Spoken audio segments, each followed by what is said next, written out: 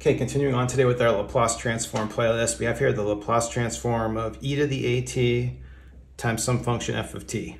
And before I get started, if you want to know more about the Laplace transform, you can go through this whole playlist. We start with an introduction and some other examples. So I'll provide a link in the description to the playlist, and also there'll be a link at the end of this video.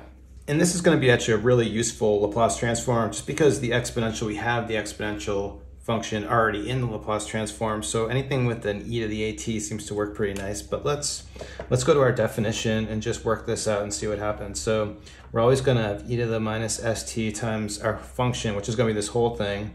So we'll write this as times e to the at and our f of t dt. But then, of course, we have the same base here, so I can combine those two, multiplying those together. And so I can write this as e to the a minus s t f of t dt. But one subtle change I want to make, instead of writing this as a minus s, what we can do is we can rewrite again, but factor a minus sign out of this. So what I'll do is I'll write it as e, and if I factor a minus out, we just need to kind of reverse it and write it as e to the minus s minus a t f of t. But then at this point, just notice that this is really set up like a Laplace transform. This value here is just a constant. Maybe what I could do to make this clear is to do a little substitution, not a substitution on the integral, but just for these constant values, s minus a, like let's say I call s minus a equal to n. So then doing it this way, if you just picture plugging it in here, this is actually just the Laplace transform of this function, but instead of getting a function in terms of s, now we have a function in terms of n. But again, n is just s minus a, so really what we have here is we're just saying that we're taking the Laplace transform, but our input now is this s minus a. And so all that happens when you have e to the at in front of some function is we need to know the Laplace transform of f of t, because for this f of s notation, just notice that f of s is the same thing as the Laplace transform of f of t. So when we put e to the at in front of it, like we have here, all we've done is shifted it. So we just have to know, if you know this value of the Laplace transform of f of t from your table, or if you can calculate it, then all you need to do is shift it with this different input, s minus a. So if this is a little bit unfamiliar though, let's just take this formula and we can do a couple examples with it. Okay, so now we'll just go ahead and we'll look at the Laplace transform of e to the 2t times cosine of 6t. So we have, here's our EAT, and then this cosine of 6t, this is gonna be our f of t that we have right here. So the first thing we really wanna do with this in order to find our big F function is we want to find just the Laplace of ft. So what we want to look at is what is the Laplace of cosine of 6t.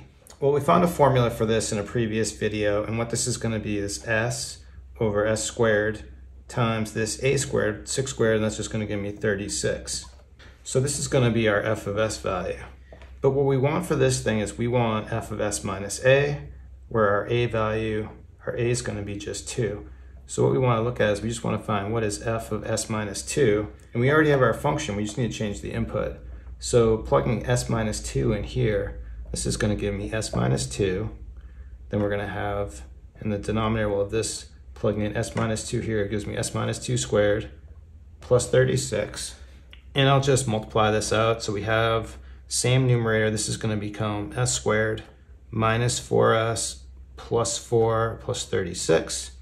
And so for a solution of this thing, we're going to have s minus 2, s squared minus 4s plus 40. And that's really all there is to it. So let's try another one of these. Okay, for this one, we've got the Laplace transform of e to the minus 3t times t. And in this case, we're going to just call this t is just going to be our whole f of t. Our a value in this is going to be minus 3.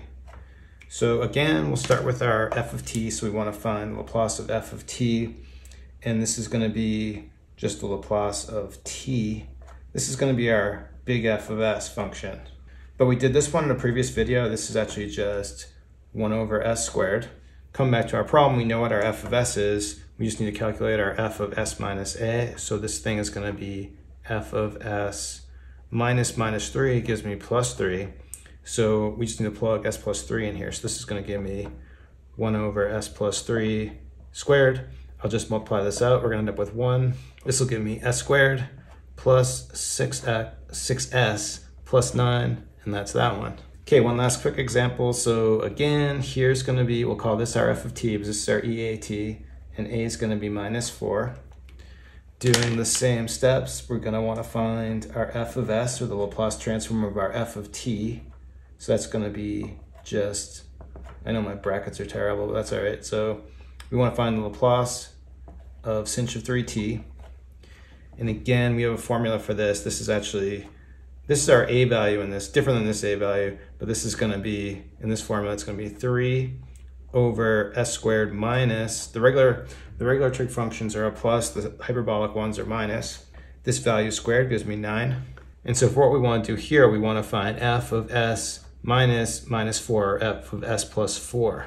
So we just need to input s plus 4 into our variable here. So this is going to give me 3 over s plus 4 squared minus 9. And we'll just multiply this out. So we have 3 there. This is going to become s squared plus 8s plus 16 minus 9. And so for our solution for this one, we have 3 s squared plus 8s plus 7. So that's it. I find this one really interesting and useful. Laplace transform of EAT f of t. Thanks everyone for watching. Have a good day.